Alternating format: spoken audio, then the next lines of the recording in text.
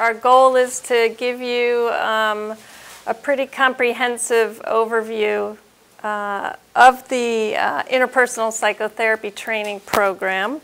And we will be progressing today a combination of didactics and role-playing, and tomorrow you'll get a chance to break up into groups and do practicing yourselves. So we hope that at the end of this 2 days you'll have a really good sense of interpersonal psychotherapy. Yes. So just before I begin, a little conflict of interest. I do receive royalties from a book published by Guilford, Interpersonal Psychotherapy for Depressed Adolescents. This book actually contains the treatment manual, so if you get very interested in the training from today and tomorrow, you can obtain the rest of the manual in the book, and Dr. Young doesn't have any conflict of interest. Interpersonal psychotherapy was originally developed by Jerry Clairman and Myrna Weissman. It was originally developed for adult outpatients, depressed, non-bipolar, non-psychotic adults, and the adult model is a time-limited treatment generally delivered in 16 to 20 sessions, and as you'll hear about in this workshop, we've shortened the treatment for adolescents to approximately 12 weeks. Just to give you an idea of the work that's been done in interpersonal psychotherapy, in addition to the adolescent model, there are treatment manuals for major depression in adults, both in acute and maintenance treatment, geriatric patients, bereavement-related depression, the adolescents that you'll hear about today, depressed HIV adults, dysthymia in adults. We have models to be delivered in primary care, a model for bipolar disorder that incorporates social rhythm therapy, conjoint marital therapy, antepartum, postpartum depression, recurrent depression, and more recently there have been successful efforts in the global mental health field, adaptations for treating depressed men and women in Uganda. And in terms of non-mood disorders, IPT has also been adapted for use with populations suffering from drug abuse, bulimia, social phobia, body dysmorphic disorder, chronic somatization, borderline personality, insomnia, and PTSD. At the moment, these are a lot of work that's in progress. Currently, the one population for which IPT has not been proven to be as successful is a substance-abusing population. Those data seem to indicate that it's important to get treatment for your substance abuse problem first and then see whether there's depression and other complications that remain, and then apply another treatment after the substance abuse problem has been treated. Other IPT resources besides the adolescent manual, Dr. Weissman's comprehensive guide to interpersonal psychotherapy can provide information on these other adaptations. And if you get very excited about IPT, you can join the International Society of IPT. We have a website where we advertise other trainings and activities that are going on, and we have a meeting every other year in various places. We alternate between Europe and the United States, and it's a very nice meeting where you can get more training in different adaptations. So the basic principles of IPT. Our basic premise is that depression occurs in an interpersonal context, and that depression affects relationships, and problems in your relationships affect your mood. And we're going to be intervening in both of those areas. We ascribe to the biopsychosocial diathesis model, which means we recognize the importance of biological factors in the role of depression, that people have a genetic predisposition to stress, different temperaments predispose you to psychological problems, as well as the psychological factors playing a role, early life experiences, issues in attachment as a young child. And lastly, we recognize the importance of social factors in depression. What role do your current interpersonal relationships play? What's your current level of social support in terms of helping you manage stress in your life? The basic theoretical underpinnings of IPT stem from attachment theory. John Bowlby's done much research showing that people experience distress and may get depressed when there are disruptions in attachment. Particularly, he wrote a lot about the loss of a parent and how that predisposes children and adolescents to depression. Interpersonal theory based on Sullivan and Kiesler have shown that poor attachment can lead to inadequate or problematic interpersonal communication patterns, which again lead to problems in current relationships. And Sullivan also wrote a lot about the importance of a chumship in adolescence, that having at least one very good friend was very important for adolescent positive mental health going into young adulthood.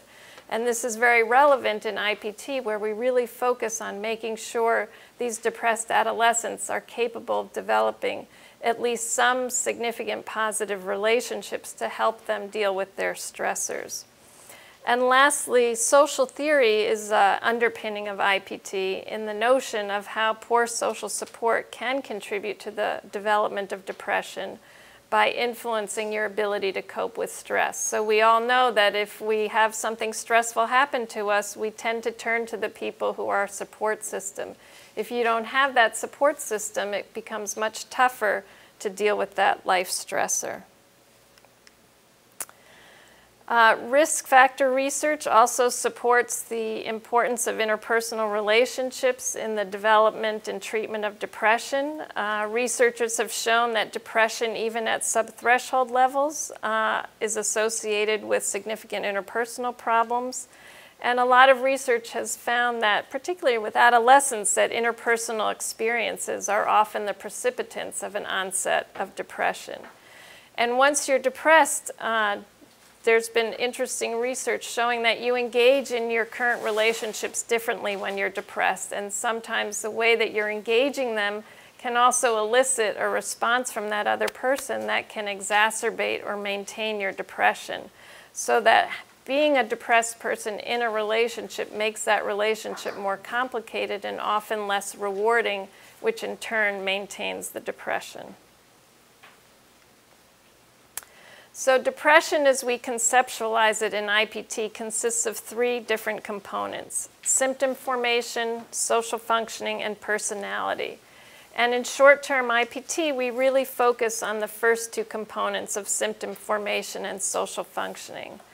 The model of IPT for borderline personality disorder is obviously working on the third component of personality, but as that work has progressed, the treatment has gotten longer and longer, and so it's not as short-term, and oftentimes patients are in treatment for a minimum of 10 months. So that's a whole sort of different model of IPT that we're not going to be talking about today. We're going to be focusing on the first two components. But I always like to caution that in working with depressed adolescents, particularly depressed adolescent girls, oftentimes we'd like to say that they look like they have borderline features, because many of them do when they present with a major depression.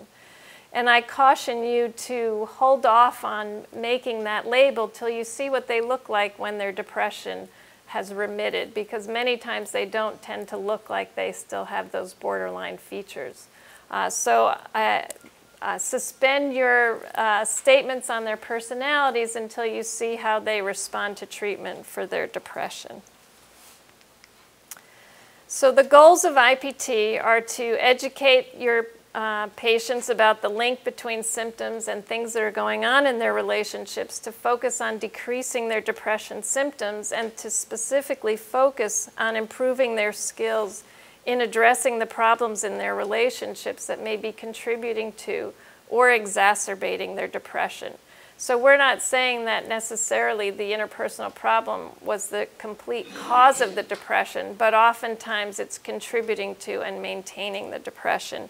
And we've shown in our clinical trials that by intervening in the depressions and the significant relationships, that we can help the depression to remit. The main strategies of IPT are to identify one of 4 problem areas that we'll talk about today. Our focus is on current relationships, and specifically the interpersonal aspect of their problem. And our goal in a short-term therapy is to help the adolescent to master their interpersonal context of their depression. Our goal is to help them feel that they're learning skills that they can use in between sessions and after treatment is over, and not to develop a dependence on the therapist for solving their difficulties. The primary components of IPT I like to divide up into 3 specific domains. There's a large educational component in interpersonal psychotherapy, an affect identification, and an interpersonal skills building component. Psychoeducation, as you'll hear in the workshop, occurs throughout the 3 different phases of IPT. We'll talk about how we give the limited sick role and educate the adolescent about depression as an illness and how it affects their functioning. And we make an explicit treatment contract for what we'll be focusing on in the treatment. We also spend a good deal of time helping the adolescents learn to label their emotions, to clarify what they're feeling in different situations so that they can better express those feelings in a constructive way in order to help the relationships rather than be destructive in the relationships. And a large part of the therapy is helping the adolescents learn to monitor their emotions in different situations so that they can increase their exposure to situations that create positive feelings and decrease their involvement in relationships and activities that make them feel worse. And lastly, in terms of interpersonal skills building, the therapist models good interpersonal communication skills in the psychotherapy session. We use our relationship with the patient as a sample of how to practice good communication and good interpersonal skills. We'll talk later about communication analysis, which is a specific technique where we dissect communication to very specific levels to help the adolescent learn how to conduct their communication differently. We encourage and teach the kids to learn how to see another person's perspective. We do interpersonal problem solving. And we teach all these skills by doing a fair amount of role-playing in the sessions in the middle phase of treatment, preparing the teens to be able to go try these skills outside of the therapy session. Our 4 problem areas that we focus on are grief, role transitions, role disputes, and interpersonal deficits. So the main component of the initial phase is conducting an interpersonal inventory, which we'll spend a lot of time on this morning. But your goal and the problem areas that you want to keep in mind as you're conducting your inventory are these 4 problem areas of grief, role transitions, role disputes, and interpersonal deficits. These are the domains that you'll be thinking about as you hear about the adolescents' relationships, thinking about which of these areas will be the most beneficial one to focus on in order to target the problems related to their depression. So the adolescent model, why treat depressed teens with IPT-A? At the time that I began this work, there were a number of efficacy studies of IPT with depressed adults showing that it was an effective treatment with this population, and there was a lot being written about the similarity between adult and adolescent depression symptoms. The pendulum has sort of swung in the opposite direction at the moment, where more is being written about how adolescent and adult depression is different in the fact that adult depression may be more pervasive, whereas adolescents may have certain aspects of their life where they're still functioning okay. They still have interest in their boyfriend or girlfriend, even though they still meet criteria for a major depression. So there's more being written about how they're different, but at the time that we began this work, there were enough similarities that we felt that if this treatment was so effective for adults, it may also be beneficial for the adolescents. The other attractive part of the treatment for adolescents is its brief duration of 3 months. If any of you work with adolescents in an open-ended treatment, a lot of times they don't come regularly. And I think in my work in the community surrounding Columbia, was we found that many of the kids didn't come regularly because they didn't know when treatment was going to end, and it had no end. And so we felt that if we could offer them a package of a 3-month treatment, that maybe they'd be more inclined to come regularly because they saw that if they worked hard, there would be an ending and they could go back to their regular lives.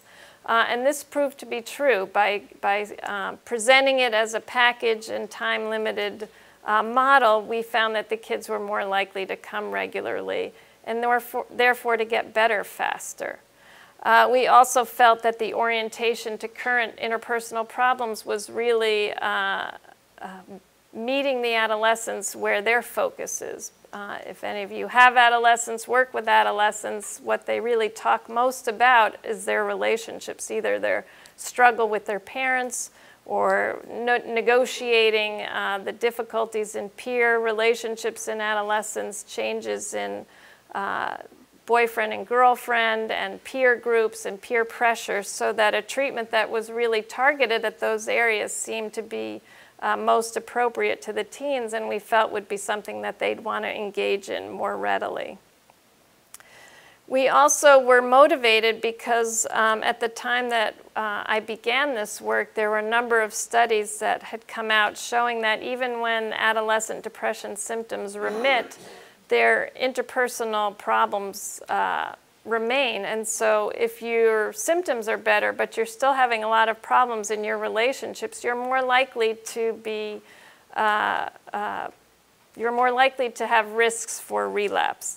And so we felt that a treatment that would target both the symptoms and the problems in the relationships might be more beneficial to preventing relapse or recurrence, and could also get these kids back into their normal social milieu much faster than an open-ended treatment. Some of the distinguishing features of the adolescent model that we'll talk about today are what we call the limited sick role, which you'll hear about, the fact that we shortened it to a 12-week duration. As you would expect, working with adolescents, we involve the parents in the treatment. Use of the telephone if the kids can't make it into treatment. This work was begun and continues largely in the Washington Heights area in New York, which is a low-income immigrant community where oftentimes kids were not able to come for therapy, not because they didn't want to, but they had family responsibilities that prevented them from coming to their appointments. And we didn't want to be punitive about that, and we tried to have flexibility in rescheduling as much as possible, but we also wanted to maintain our therapeutic alliance if they couldn't come in that week by using the telephone and calling them and having a mini check-in session, not doing a complete therapy session over the telephone, but checking in, making sure they're doing okay, telling them how much we look forward to seeing them, brainstorming about how we can decrease their barriers to getting in for their next session, and trying to keep the momentum of the therapy going. Also, in working with adolescents, you have to work with schools because most of our depressed teens are having problems either getting to school or their grades are dropping, so there's work to be done with the schools. Sometimes with our families, the therapist has to do more of that liaison work. Other times we encourage the families to get involved with the schools. And lastly, the adult model utilized the grief problem area solely for abnormal grief reactions in adults. And we've found in our work with adolescents that IPT can also be effective for adolescents who are experiencing what would qualify as a normal grief reaction but having significant depression symptoms within that bereavement time period. So we do include adolescents who may be suffering from a normal grief reaction. IPT core components that we're going to spend some time on today. As I said earlier, there's a large psychoeducational component. We spend a good deal of our first session explaining the medical model of the depression illness. The interpersonal inventory, I think, is one of the most significant components of IPT, and we'll spend a lot of time on that this morning. where we do a complete assessment of the adolescent's significant relationships. We spend the bulk of our time in the middle phase modifying communication patterns, doing interpersonal problem solving, and parental involvement is an important component when you're working with adolescents, but the IPT model has flexibility so that you can modify the amount of parental involvement on a case-by-case basis. So we divide IPT into 3 phases of treatment. The initial phase is sessions 1 to 4. The middle phase is sessions 5 to 9. The termination phase is sessions 10 to 12. Parental involvement is, as I said, in all 3 phases of treatment. In the initial phase, we involve the parents for diagnosis and to explain what interpersonal psychotherapy is. In the middle phase, we bring parents in to work on communication and problem solving with the adolescent as needed. And we like to bring the parents back in the termination phase to discuss with them their adolescent's experience in treatment, the effect of this teen's treatment on the family, because we know that although the family may not be involved in treatment, the teen changing the way they communicate and interact with family members can have an impact on the other people in the family as well. And also to assess whether or not they need further treatment, either whether their depression hasn't fully remitted or their depression is better, but there are other issues that remain that they may need treatment for. So the initial phase of treatment we're going to focus on this morning. So the goals of the initial phase are to identify and diagnose the depression symptoms. Most of the adolescents come to us already having had an intake, as they might, at your agency, but we do spend the first session still assessing and reviewing the depression symptoms, and we'll talk about why. We educate them about depression illness. We assign the limited sick role. We explain the theory of why we think IPT-A would be an appropriate treatment for them. We conduct the interpersonal inventory. We identify the problem area, and we end the initial phase with our setting of the treatment contract.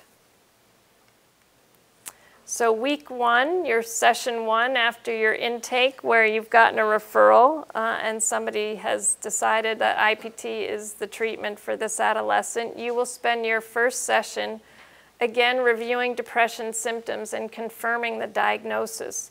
We advise that the therapists do this because we use this review of symptoms to help in our education about depression. So you ask about sleep, you ask about appetite, school performance, depressed mood, and then you are able to speak to the adolescent's own constellation of symptoms representing their depression.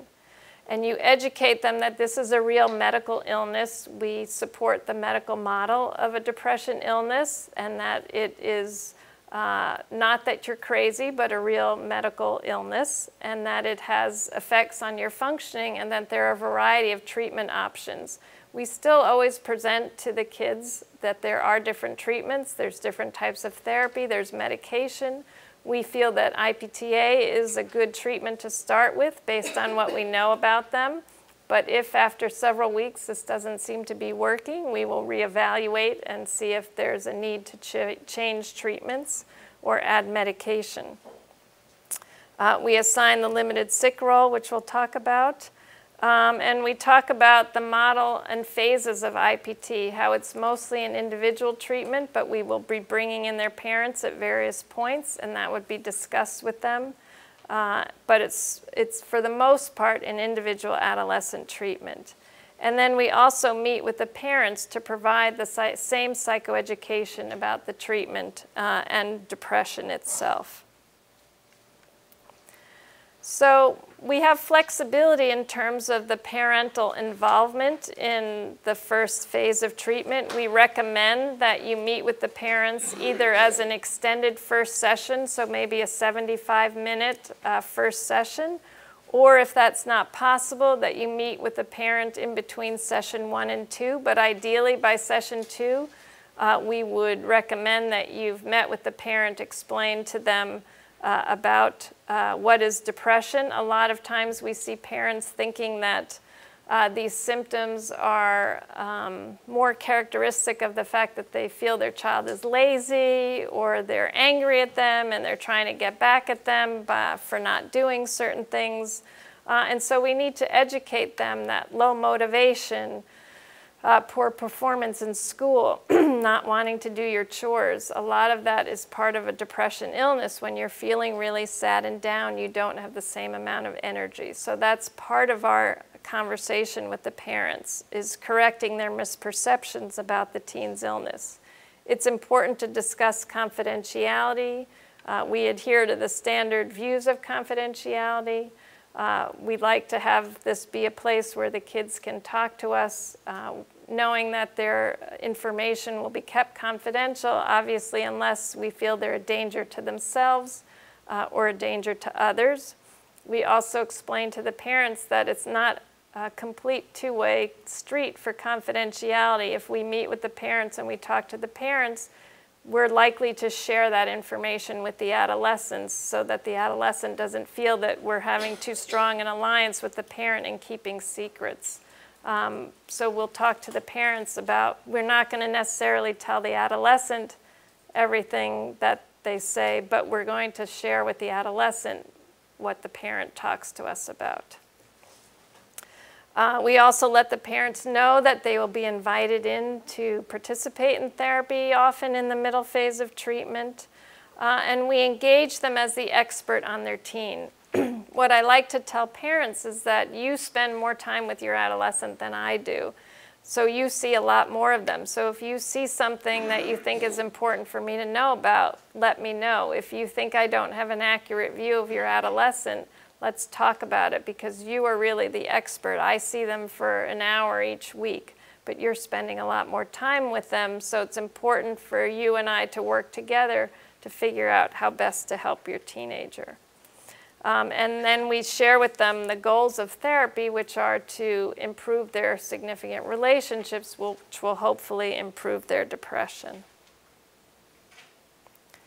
So meeting with the parent, when did you first notice he had the blues? We want to ask the parents, when did they first notice that their child was depressed? What kinds of symptoms do they notice about their teen that's got them concerned? As I said, your first session in IPT is doing a complete review of depression symptoms. We recommend using the Hamilton Rating Scale or the Children's Depression Rating Scale as a guide, but it's not mandatory to pick one of those two measures. The goal is to have a checklist, a complete checklist of the DSM depression symptoms so that you make sure you don't miss any. Not all depressed adolescents will come into your office looking very depressed, so sometimes it's tempting not to ask them all the questions that you need to, because you you look at them and you say, well, they don't really look that depressed. But it's really important to ask, because a lot of times they're feeling a lot worse than they initially look. And so we do a very complete review using these checklists in the first session, but the beginning of every IPT session begins with a check-in of your depression symptoms. We typically focus on the ones that they endorse in the first session, but generally you're going to check in on sleep, appetite, sad mood, schoolwork, anhedonia, and you're always going to check on suicidality, because as you know, for adolescents, just because they weren't suicidal last week doesn't mean they're not feeling more suicidal this week. So it's very important every time you see these kids to ask them about ideation, to ask them about self-harm behaviors, so you can assess whether something else needs to be done. In IPT, we also use a mood rating. Those of you who may have attended CBT workshops, we do it in the reverse of most CBT therapists. We use a scale of 1 to 10, but 1 being the best that they could feel and 10 being the worst. And at the beginning of every session, after we review their symptoms, so after I've asked them about their sleep, appetite, and I say, so for this past week, how's your mood been? Can you give me a rating on a scale of 1 to 10 for your sad mood? What was your average for this past week? What was your best rating? And what was your worst? And then we begin to link what's been happening on the days that they felt the best and the days that they felt the worst, because a major part of IPT is helping the adolescents to make that link. Why did I feel better on Tuesday? Why was my mood a 3 on Tuesday but an 8 on Friday? Well, let's look at what happened those days. Oh, so I hung out with my friends and I was having a good time. That was when I was a 3.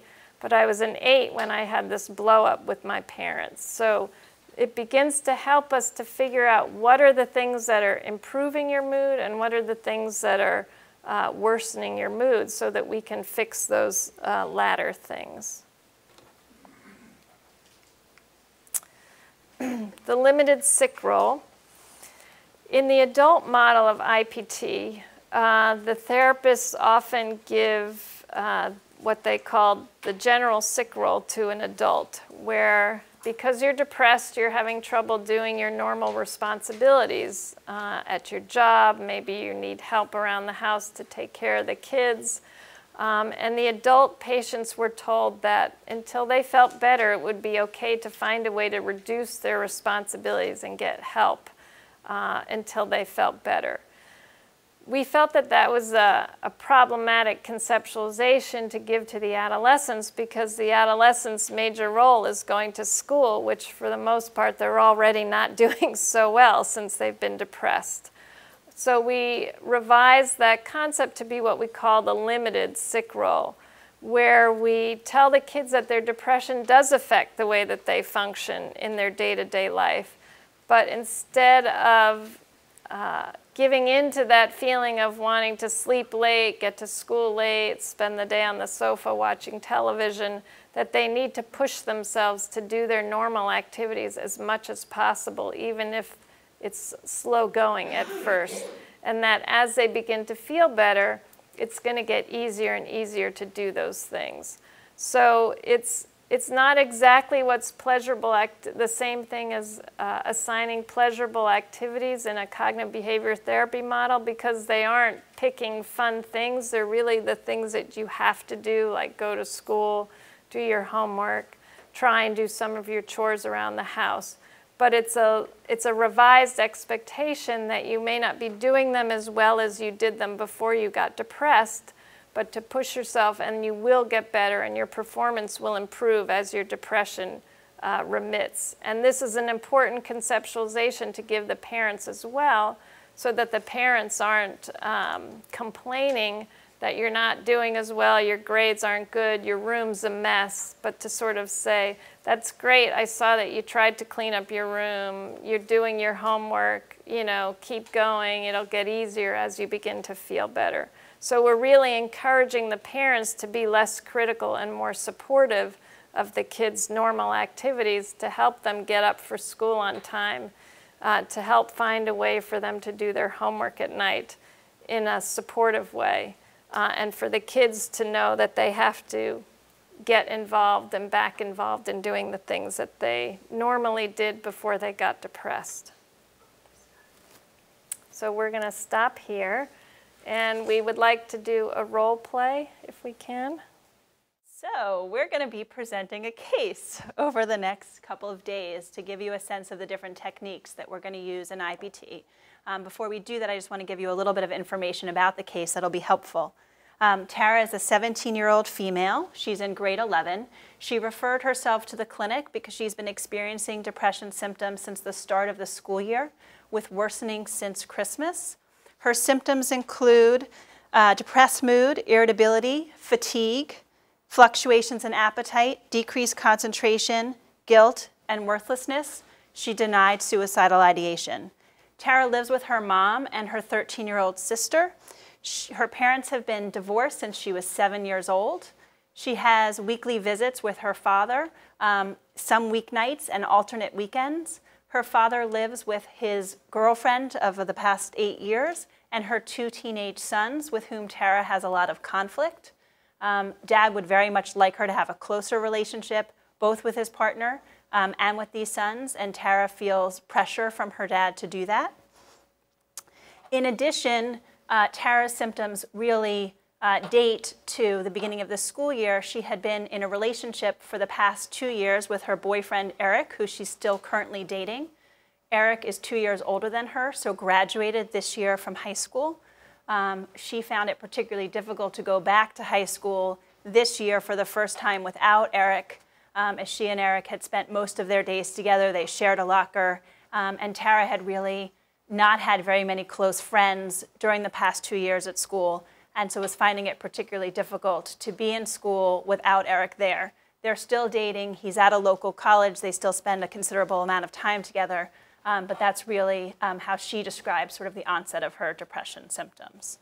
She has always been a really good student, but since her depression has started, she's noticed a decrease in concentration and motivation for school. So Tara, we've just been reviewing your depression symptoms, and what I want to talk to you about is a little bit, to educate you a little bit on what is depression, because what we've talked about is you've been feeling sad a lot, you're not so motivated going to school, you're having trouble concentrating, it sounds like you're not getting pleasure out of the things that you used to like to do, and that you're not getting along with people as much as you used to. She is so irritable. So Mom, you see that at home a lot. Yeah, I mean with her sister and with me, I mean just everything sort of annoys her. Mm-hmm. And that's part of being depressed. A depression is a real illness. It affects your functioning, how you get along with people, how you do your schoolwork as a teenager. It doesn't necessarily mean she's doing it on purpose. It's part of the illness where she's not as motivated and feels badly, so she can't do things the way that she used to do.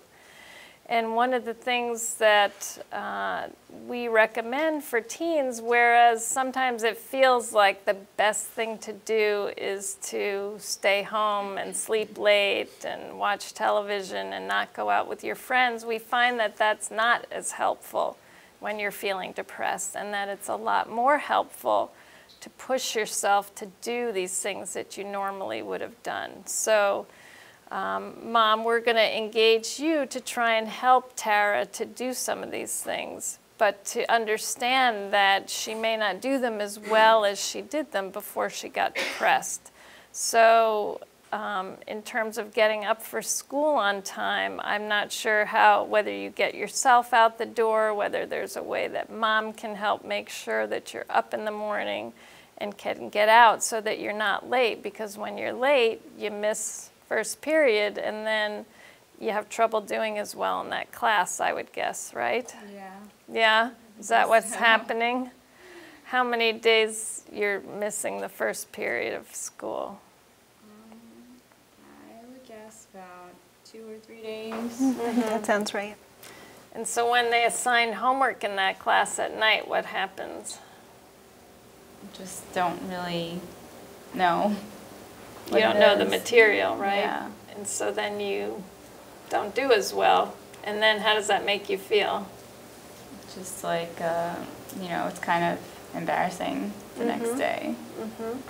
So in some ways that makes you feel worse rather than makes your depression feel better. So what I like to encourage teens and their parents is to try and figure out how you can get back to school on time, how Mom can help you if need be, to find a place to do your homework at night, to limit the amount of time you're sort of vegging on the sofa with the television. I don't know if Tara has chores around the house she's supposed to be doing and isn't doing as well. Is that the case? I mean, she's been doing okay. I mean, I feel like it's really that she's just not that interested in going to school this year now that her boyfriend's not there anymore. I think that that's been the big difference. And then when she's with her dad, I think that's been particularly hard for her. At home, she's still doing what she's supposed to, but I think at your dad's, you're kind of withdrawing. I don't really like going there as much. And so when you're there, you're doing less of what you're supposed to be doing. So it may be that you and Dad need to talk and sort of get him on board since we couldn't have him join us today, but sort of convey to him this notion of to support her in trying to do as many of the things that she should be doing, whatever the chores are around the house, but sort of understand that she may not do it perfectly, but hopefully as she begins treatment and begins to feel better, she'll be able to do these things back to her normal level. You know, the other thing that it's important to know that is approximately 8 to 10% of all adolescents experience a depression at some point in their lifetime. So you're not alone in this. This isn't something that only you are experiencing and other adolescents don't experience. It's pretty common. The good news is that most adolescents get better. And there's a number of different treatments available for depression. We're going to be working with this type of treatment of interpersonal psychotherapy where we're focusing on your relationships and things that are going on in your relationships. And it sounds like already, we haven't gotten into it today, but that there's stuff going on with Dad that may be affecting your mood, and we're going to look more closely at that.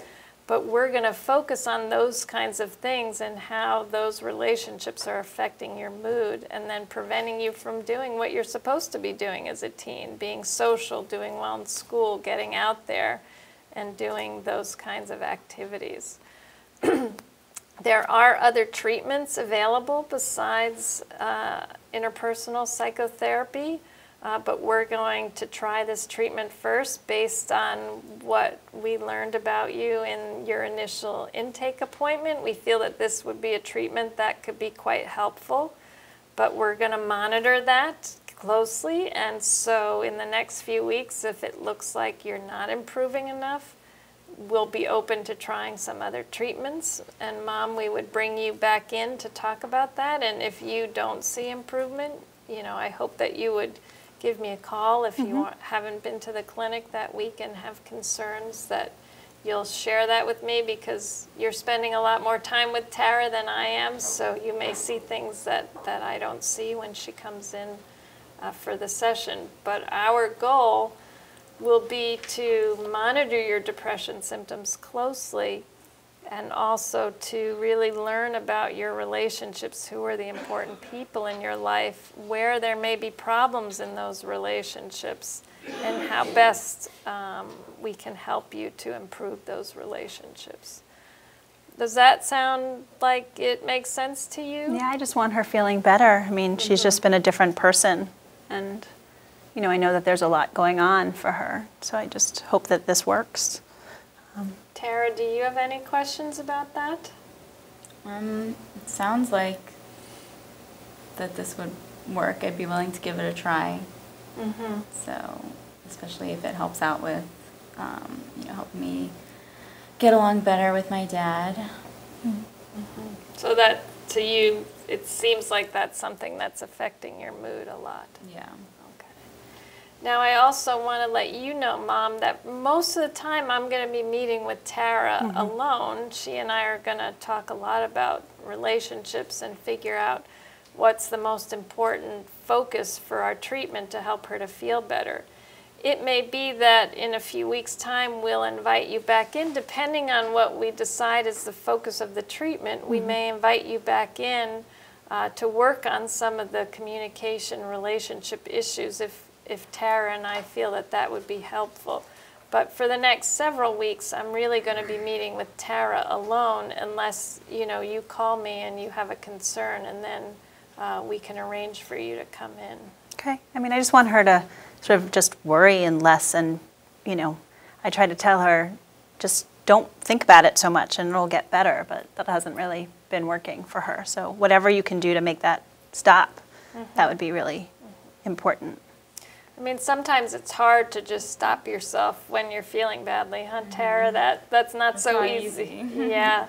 So one of the things that we're going to be working on is helping Tara understand the link between her feelings of depression and things that are going on in her life, so she can figure out what makes her feel better and what's making her feel worse, and how we can help fix the things that are making her feel worse.